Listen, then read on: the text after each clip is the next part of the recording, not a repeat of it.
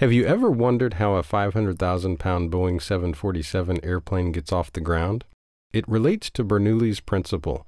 The curved upper surface of the wing makes airflow over it faster than on the flat underside. This increase in speed causes pressure on top of the wing to decrease, lifting the airplane off the ground. So if wind can be used to lift something extremely heavy off the ground, couldn't it be used to keep something on the ground? That is the technology behind Red Dog.